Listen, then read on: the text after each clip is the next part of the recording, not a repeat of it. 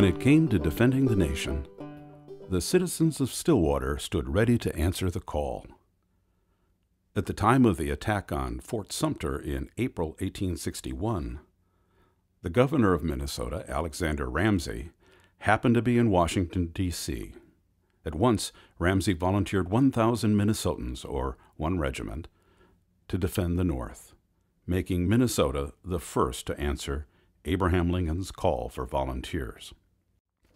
Of that first Minnesota regiment, Company B was from the Stillwater area, primarily men from the local militia known as the Stillwater Guards. Among them was Sam Bloomer, who became a local hero. He was wounded twice during the war. At the First Battle of Bull Run, his head was grazed by a bullet. A year later, carrying the colors during the Battle of Antietam, Bloomer was shot in the leg.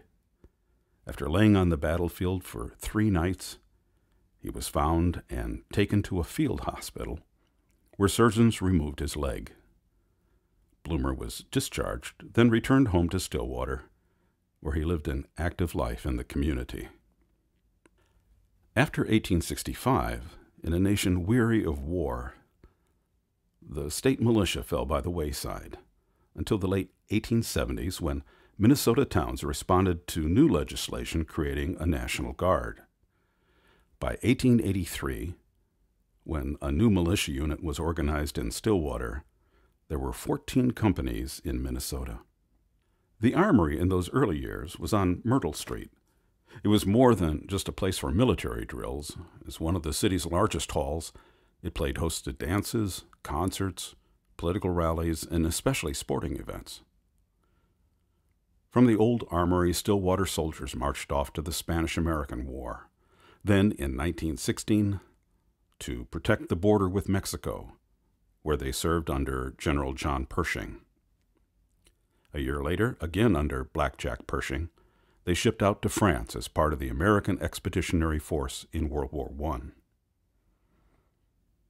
After Stillwater men returned from Europe at the end of the war, the drive for a new armory took on extra urgency. By that time, Minnesota had created a board to determine which cities would win highly sought-after state funds for new construction. Stillwater was among the winning cities in 1921, and they promptly hired Oscar Lang, a well-known Minneapolis architect, to design the hall. Lang is best known for his churches and college buildings, like Bow Memorial Chapel at St. Olaf College. There was a spirited public debate about the location of the new armory. Some, including many downtown merchants, wanted it built on South Main Street, while others hoped the site would be in a new civic center that would include City Hall, the library, and the armory. This was based on a master plan for the downtown developed by noted landscape architects Morrell and Nichols. The Armory opened in January 1923 with speeches by Governor Jacob Prius and Colonel E.L. Butts, a Stillwater native who had gone off to West Point as a young man.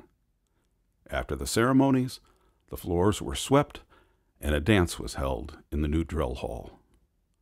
The next day, a local newspaper declared the Armory to be one of the finest in the state, and reported that the hall had already been marked off to be Minnesota's largest basketball court. The Armory remained in use by the National Guard through World War II, Korea, Vietnam, the Iraq Wars, and Afghanistan. And the citizens of Stillwater continue to recognize and honor our military heroes.